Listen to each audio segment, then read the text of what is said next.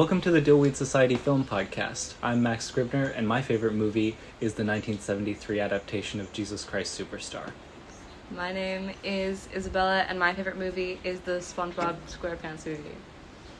My name is José Ortiz, and my favorite movie is Lord of the Rings, Fellowship of the Ring. Welcome to the podcast, Jose. Thanks for having me. Our pleasure. So today we want to talk about the new Doctor Strange movie. Multiverse of Madness. Multiverse of Madness. The newest in a very long line of Marvel movies. It's getting out of hand. It is getting out of hand, and I did not see the requisite material for this movie coming into it. True. I think we're at 3 different levels of understanding the context for this movie, right? Because, Bella, you said that you didn't see WandaVision. I saw WandaVision, but I really don't... I'm not up to date on, a lot of Marvel stuff. Yeah. Do you watch everything? Yeah, I think I was pretty much up to date, up to watching the movie. So, I saw everything that preceded it. The WandaVision, Doctor Strange, of course, and the What If show. What did you think of the movie, given that? Right. I mean, simply, I think it just, having that knowledge, I think just, you kind of already have assumptions to it, right? And certain expectations. And just simply when you watch the movie, you kind of know stuff already. Like, oh, that comes from... I already kind of know what's going to happen, or slightly I know who this character is, or I know what they're going to try here and here. But, I mean, I would say it's probably not detrimental not knowing some of those things. I think you could still enjoy the movie. Yeah. For entertainment purposes, but... We sort of did. We went in not knowing a lot of this stuff. Yeah, basically. And still came out of it. We didn't even realize that we missed some stuff in this movie, I think, because I was talking to you earlier, and you said that the what if content had some implications in this movie that I probably just didn't even notice were there. Yeah. Correct. I wonder what it would be like to come into this movie with never seeing a Marvel movie at all. Nothing? Oof. It would probably be pretty tough. I think it'd be madness. Yeah. Hence the pun. I think it would definitely be, it'd be hard to watch some of the stuff. You'd be a little bit confused, for sure. Yeah. Can we do a quick plot overview of the movie, just so that we're all on the same page for what happened in it? And Do you have one? Yeah. I can pull up the Letterboxd synopsis. Doctor Strange, with the help of his mystical allies, both old and new, traverses the mind-bending and dangerous alternate realities of the multiverse to confront a mysterious new adversary, which is very vague. And also leaves out, I think, the most important thing in this movie, which is that, there's a whole new important character added. Yeah, the girl. The girl, whose name is America Chavez. Wait, it said mysterious new adversary. Wanda? I think it is Wanda. Wanda? Because Wanda would say that mysterious, though. Right. I mean, right? Even if you haven't seen WandaVision... Her powers in this are very poorly defined. All of the magic in this. What can she do? Yeah. So she breaks through all of the defenses for the wizards at the beginning of the movie, right? Every single Doctor Strange wizard is trying to defend, and she single-handedly takes all of them out. In the beginning. In the beginning of the movie, the first 20 minutes of the movie. Oh, right. Well, I think they start with just one, right? That one from that first scene of that one universe, when they're trying to get the book of whatever. The book of something. The book of something. So the opposite to the one that. The good book and the bad book. Yeah. Yeah. The good book and the bad book. There you go. There's the bad book. Yes. And which Wanda's using. Yeah, right. Yeah. Right. It was not very memorable. Yeah. To be honest. I don't know. The entire movie, for me, watching it, having kind of seen WandaVision, but, not really paying attention to it, for me, it felt like they kept switching between, genres of, it was, a coming-of-age story with America's character, and then it was, a family drama with, Wanda, and then it was an action movie, then comedy, because Marvel always has to have comedy now. Because of the Joss Whedonification. Yeah. The what? The Joss Whedonification of Marvel. Yes. Yeah. It's you've got to have a weird self-referential joke in the middle. Yeah. Right. Yeah. Yeah. Well, and Sam Raimi too is, him bringing the his classic horror aspect to it, but I think also the campiness. True, like it was more like gruesome than a lot of other Marvel movies. Yeah, definitely. It probably It's had the more dark. most like prosthetic or like actual costuming of any recent Marvel movie since like Guardians of the Galaxy 1. Yeah. I mean, it ends, spoilers, with like he's in his dead body, right? And he's like, it's kind of like Evil Dead. Yeah, half of his face is ripped off. Half his face is ripped off, and he has to like fight her as a zombie, basically. Yeah. Mm-hmm. So it's a zombie movie too. Right. And that was the first Strange that we saw in the first scene. Mm-hmm. Right. Who died. And then Right, yeah. the others are our Strange, I guess you could say, Yeah. from Earth 666. 616? 616? Yeah. Not 666. That's Earth 666. The devil It's the- universe. Yeah. Yeah. No, I totally agree with what Bella was saying about it jumps through so many genres in the span of 2 hours something. And it's kind of a lot. Yeah, so I think unfortunately watching those things that preceded the movie definitely enhances, going back to the question, like, if you've seen everything and you're up to date, how does it affect your experience watching the movie? And I think it definitely enhances it. Because now that you guys are saying what you're saying, if I think about it, if I try to forget what happened in the other things, like the show or the two shows and the couple movies, not knowing some of those things, some of the stuff in the movie kind of falls short. Yeah. Just because it has no substance and it's a little all over the place, right? So you can't follow, and I don't know. It's not as I don't know. Like, Interesting. yeah, a good example of that I think is even understandable to us is like the cameos in the middle of the movie. Yeah. You know, Yeah. where they have Patrick Stewart, who, like, I mean, how can you not love Patrick Stewart? But Yeah, part of that has got to be that, like, you've seen him in the Right. other Marvel movies. Yeah. Right. You know, it would not make any sense. Like, his character wouldn't make any sense and would totally throw you off if you had not seen that. Yeah. Or even, like, knowing who Correct. Mr. Fantastic is That's true, yeah. and seeing John John Krasinski Krasinski. play him was enough. It was novel enough to entertain you for and keep 5 you along. minutes, yeah. Yeah, exactly. Right. Before they kill him off. Spoiler alert. Right. But if you didn't know, Or being part of the fan theory, because like also that's another Right. thing, almost equivalent to watching the shows or the movies before it. Like fan theory also, gives you the expectation or heightens your interest to watching the movie, and so that whole thing of wow, John Krasinski's, and then he's going to be playing Mr. Fantastic. Oh, that means they're going to involve the Fantastic Four at some point. And that all starts to snowball, some kind of interest in your head. I like the idea of like incorporating all the other like Marvel people that have not interacted with the Avengers, and I think Doctor Strange would be like the character to do that because he like does the multiverse thing. Right. But I feel like they just half-assed it because it was just like that one section in the movie. Yeah. I thought, like, going in, I thought that there would be a bunch of characters from, like, all these different franchises. Mm-hmm.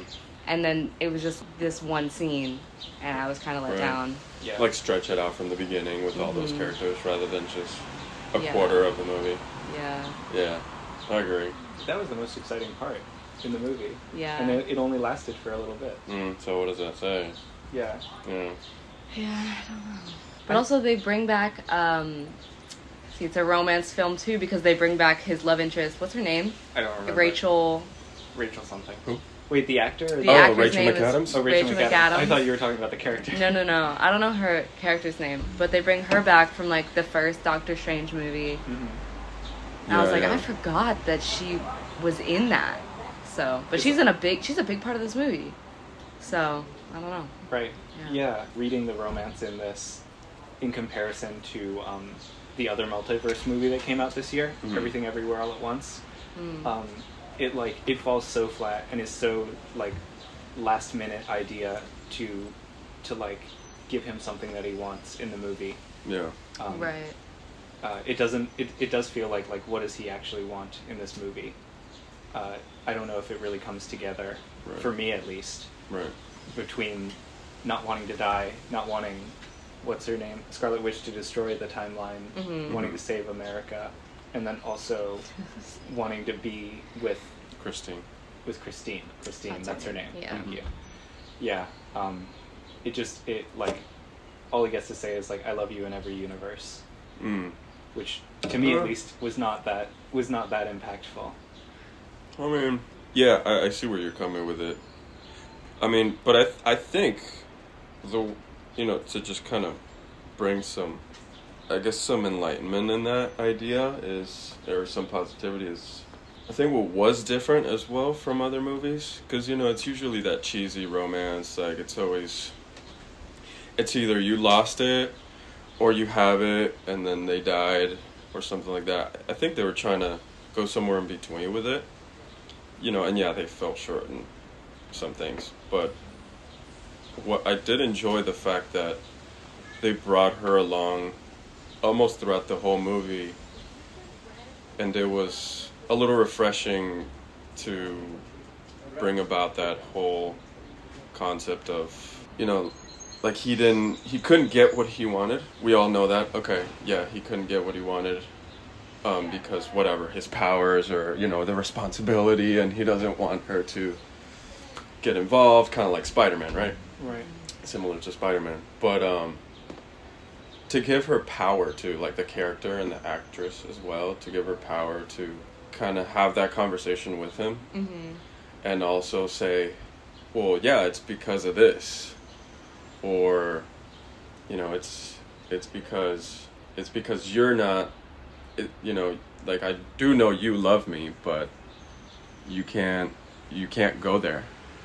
You just won't allow yourself to go there because you have other stuff, and it's not necessarily a bad thing, and usually sometimes they kind of delve in the character too much about how detrimental it is for the character, to lose that love interest. So I like that they evened it out towards the end, and they just kind of resolved it to be like, okay, it's okay. Yeah. I was like, okay, that's nice. You don't have to do this constant battle. Yeah. Yeah, he's like the opposite of Scarlet Witch, where he can like accept Right. that, like, it's over. Exactly. Yeah. It's a relief. Yeah. Because you don't have to. There's already too much stuff, so you don't have to think about it anymore. In terms of the plot structure of this movie, did you ever watch Doctor Who, Jose? No, I really, really good. Bella and I watched Doctor Who. This felt like a 2-part Doctor Who episode to me. Okay. It was very it was more than a single episode of TV. Yeah. But it did feel like they had a set of characters that they liked, and they were just like, you can do anything you want. They come up with something that can keep people in their seats for 2 hours. Right. It did feel very I don't even know, because it was epic in scope, but not deep in how well thought out it was. Right. Complexities in the characters or the stretching of it. Yeah. And I thought that was funny. We watched the CW superhero movies, or superhero TV shows, like Green Arrow. Flash. Oh, The yeah. Flash. Smallville. That's like the OG. That was too early for us, but we saw Green Arrow and Flash. Yeah. And those are those felt kind of like this one, but way lower budget. Similarly, they want to do something really big, but they have to keep everything the same by the end of it. Yeah. Yeah, true. Yeah. Right. By the end of the episode. Yeah. Yeah. And there's a lot of rushing to introduce the characters in time so that you can hit the runtime. Oh, totally. Yeah, and I'm happy that they can do this, that they can do something that's big budget, but also doesn't have to be that serious. But it did not feel like a full-on movie for some reason, for me at least. I don't know. Yeah, because people are equating Marvel movies nowadays to TV shows, because you have to watch a million other things before you can watch this one movie. I don't know. For me, I'm they don't need to do that much. Yeah, no, I totally agree with you. You know, and I think their fan base and not just their fan base, but their audience who does jump into it maybe later on. Mm-hmm. You know, they all have different expectations and different interests. Right. But I feel like if you're going into a movie like this, that, you know, it does feel like a show, or it does feel like you expect to, even if you don't know the characters, but you expect for the characters to grow throughout the movie just based on your first interaction with them. Yeah, it's like Bella said, you don't have to do that much. And like I was telling you the other day, the unfortunate truth about Doctor Strange 2 is that because of where the phase is, you know, in Marvel, and because they have all these future ideas with it, with all the movies and now shows, and it falls within a number, right? And so it's not more a continuation of this next story, right? Because throughout the first, you know, since Iron Man, I don't know, maybe obviously all the way up until Endgame, you know, it was all basically a continuation, right? And yeah, you did have to watch one here and there to kind of fall in the storyline, but not really. Like, you could have still watched all the movies, maybe one of them, or, you know, maybe one Avenger or something, and you could have still had the impact and the point of the conclusion. Right. But now it's surpassed that to the point where it's just so much. And then at the same time, if they're trying to do so much in one movie, and it seems like a show, and it makes you feel that way, I don't know, it's a lot. And all you get is just the entertainment aspect of it. Yeah. So, I don't know. Well, like, we watched it for 2 hours, and I didn't want to get up and leave. No, so it was kept fun. me. It kept me for the time being. Mm-hmm. But Right. yeah, in Phase 1, it wasn't guaranteed that they would get a sequel for, like, Iron Man 1. Right. So they had to make the movie. They had to make the movie such that it was good on its own. Correct. Yeah. And now they understand that it's part of this broader That's a good point. landscape. Yeah. Yeah, universe. Yeah. Yeah. Multiverse. Right. Exactly. And I think that does bring up some problems. I thought the multiverse. I said this after we came out, but like I thought the multiverse brought up these interesting problems of like power levels for the characters. Mm-hmm. I think that like lasers should just be like banned from the Marvel universe, because once everyone's shooting lasers at each other, like what's the point anymore? Right. It's like Dragon Ball Z type Exactly. of thing. It's just so much power. It's just... And you know the laser's not going to kill them. Yeah. Right. The laser doesn't kill them. We already know that. Yeah. They're back on the third movie. Right. You knock them into a wall, and you're like, oh, they're not dead. Of course they're not dead. The only way to kill people in Marvel is to like stab them. Right. Yeah. You can't get Or disintegrate them. or disintegrate them. Right. Right. Because you can't show the blood. Right. Yeah. There's like they're totally invulnerable to brute force trauma, blunt Right. force trauma. Correct. Yeah. I thought Mr. Fantastic was fun until he got. Mm-hmm. Because he can like, he's like the most creative superpower that Stretchy. exists in the Marvel universe right now. Can stretch. He's stretchy, exactly. He's stretchy. He's stretchy. That's true. He's also the most expensive to animate though. Oh, I guess so. Lasers are really cheap. That's true. Yeah. Yeah, and the idea too is cheap. Just to like have lasers and everybody laser each other. And... Yeah. Yeah. They're also more family friendly. Less graphic. Lasers? Yeah. Yeah, but then you have like scenes in this movie where it's like gruesome, like faces are split up. I don't even remember, True. but it was Imagine what Sam Raimi could have done if he didn't have to like pass the Marvel inspectors. true. Like I'm sure the first draft of this movie was so much more violent and like gory than the current Right. one. Would you say you would have enjoyed it more? I think it don't would have think so. stuck in my mind more. I would have thought Right. about it more Yeah. afterwards. But maybe that's because we're adult and we could watch that stuff. So Yeah. maybe if it I were a wouldn't be kid, as maybe interesting. not. Right. Yeah. Right. So. If I were in high school when I was really into Marvel movies, maybe I wouldn't have liked all the gore. Right. So I think they did a good balance of it, you know, despite the other things. I think. Mm-hmm. Yeah. I think he stretched it as far as he could, probably. What did you think about Sam Raimi's style, like now that he's back doing superhero movies? I mean, I like Sam Raimi's style hugely, in part because I love the Tobey Maguire movies, the Spider-Man movies. I mean, that as you know, I was brought up with those. I mean, I was since a little kid, I was a big Spider-Man fan. So when I finally got to see that in live action, I think honestly, those Spider-Man movies, man, were a huge impact on me. You know, from everything from the campiness to the romance, like honestly, and as you know, and as a kid, you're not thinking about you know the romance, but it was so honest that it captures your curiosity as a kid. You're like, wow, that's really sincere in human beings. You know, obviously you know what that is, and it was really refreshing to see that in that way. And you know, some of the Sam Raimi like scare factors here and there with like the Green Goblin, you know, the little scare moments when they do, you know, like the typical ones they do in the movies. Yeah. And like we were talking about, Max, about the effects.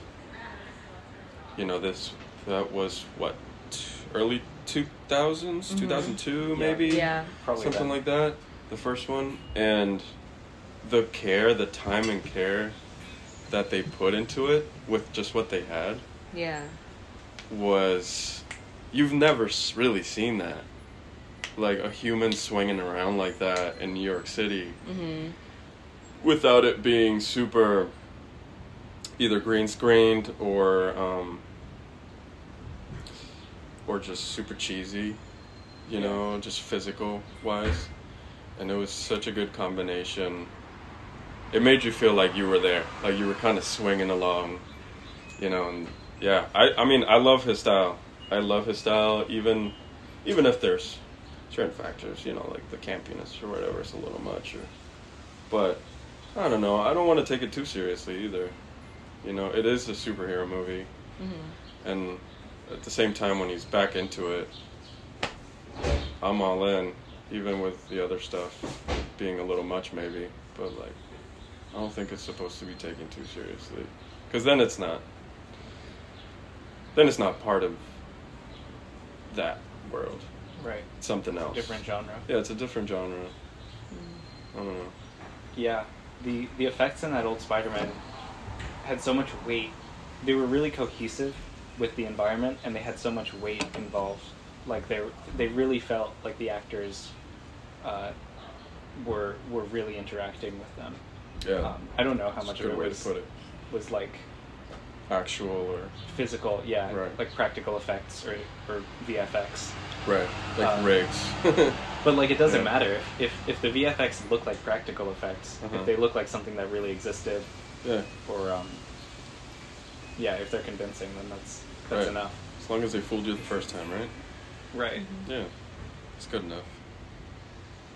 Does it make you wonder like how much of the Spider-Man movies were Sam Raimi and how much of it was everyone else, The like the time. writers and the or even like the year that it came out? Because for me, my Spider-Man is Andrew Garfield, but that's because when I became close with Spider-Man was the year, like I'm just like younger, so Right. that was like my big Spider-Man. But like for me, like that director does not stick out in my mind. I don't even know who directed those Spider-Man movies.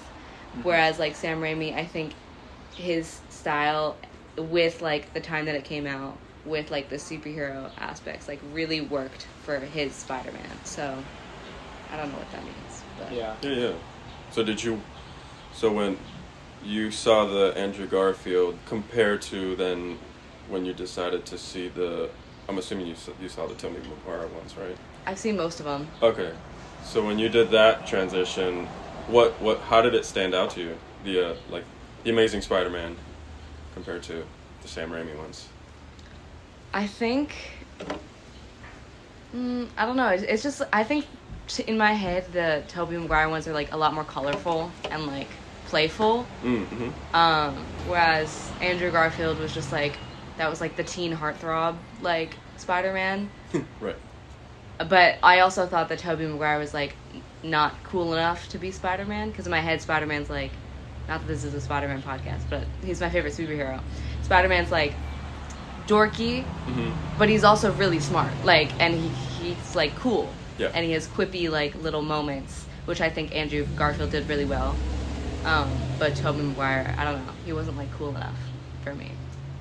So maybe he's stuck more to the Peter Parker, closer to the Peter Parker than Andrew Garfield did. I think so, yeah. Which I heard a lot too was how they differentiate all three. Was like Toby was like the best Peter. Yeah. Andrew was the best Spider-Man. Yep. And then Tom was like in between both, like an even keel. He was good at both of them. Right. Yeah. I think he's pretty good. It's interesting. Tom Holland. He is, like, really popular. Yeah, that too. In his own school, which is, like, not a Peter Parker thing, but it's fine. Seems like a different timeline. Yeah. With him. For sure. Because of the MCU, though. So. Yeah. That was also a multiverse movie, when you think about it.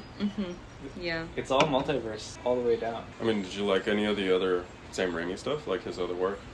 I don't like Evil Dead, but I don't like horror. I have not seen those other movies. Do you? Yeah, I like The Evil Dead just because it's like, it's just an OG movie, you know? Would you give it a rating, this movie? Out of 5. Out of 5? Doctor Strange? Doctor Strange, Multiverse of Madness. From, I guess, first watching it, I would say a 3. Yeah. But maybe if I see it again, maybe I would add another half in there. And just solely off of the fact that there was so much in it. And I know that I'm the type of person that likes to look into all the little details that they add in there for like a flash moment. Yeah. And then, you know, all the little multiverses that they went through. Like, oh, that's that world. Or like, are they going to go into... So, you know, I think that's more exciting, those little treats when you watch it a couple more times. Yeah, true. But that shouldn't matter, so... Yeah, I would say a 3. What would you guys? I also gave it a 3. One thing I forgot to mention was I really liked the soundtrack. Yeah, I thought the soundtrack was pretty fun. There was that, like...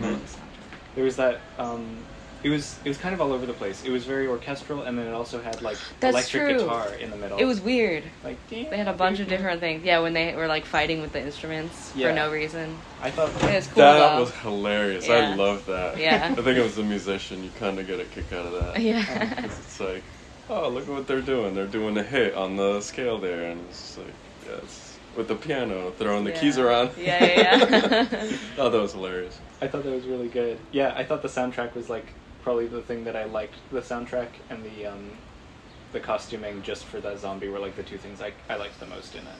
But yeah, I gave it a 3, which is, I think, probably what I give most superhero movies, except for that new Spider-Man movie, which I gave 3.5 or a 4, maybe. Yeah. I think... I can't remember if I gave it a 3 or a 3.5 in my review.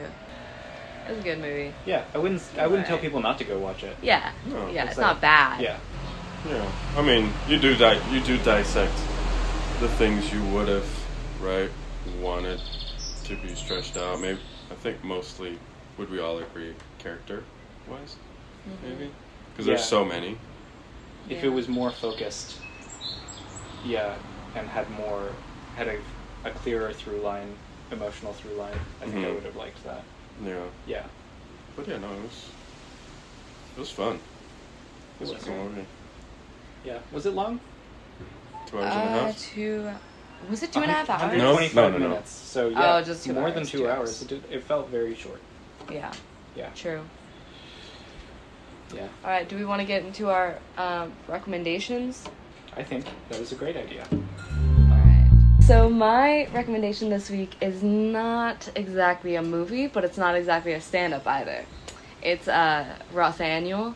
Rothanial is Jared Carmichael's newest stand-up. It's not exactly a stand-up. It's really more of a conversation between him and the audience, which I think is unlike any other stand-up I've ever seen. And it's really heartfelt. You'll probably cry, but is it on HBO right now? Yes, I believe so. It's on HBO. Yeah, I really recommend watching it because it's very sweet. I recommend Hustle, starring Queen Latifah and Adam Sandler. I love anytime Adam Sandler does like a drama or just anything weighed in more than the comedy. Because I think he does have a lot to give too, other than the comedy. It's really refreshing, even if it's something similar or stereotypical. Because I mean, this one does have a lot of. It's a sports movie, and it's a family movie, and it's about overcoming and stuff like that. But I think it cuts through, and yeah, it's a nice family movie. It's a nice also kind of drama with a bit of comedy in there. It's well made. I'm recommending Line Goes Up, The Problem with NFTs. It is the latest video essay by Dan Olson, also known as Folding Ideas. It goes through a history that I remember very clearly because I was in the tech world when cryptocurrency and NFTs started to get big. So it was really interesting to see that summed up in such a clear way and conveyed to a general audience. It is probably the most accurate description of how cryptocurrency works and why it came to be that I've ever seen. And it also explains what NFTs are, why they became so popular, and why it's all kind of a scam. So yeah, that's on YouTube, right? It's on YouTube. You can watch it on YouTube. And Hustle's on Netflix. Netflix. At Folding Ideas is the YouTube channel. All right. Well, Thanks for listening. Thank you guys for having me. It was fun. Thanks for coming on. Thanks for coming on. It was a lot of fun.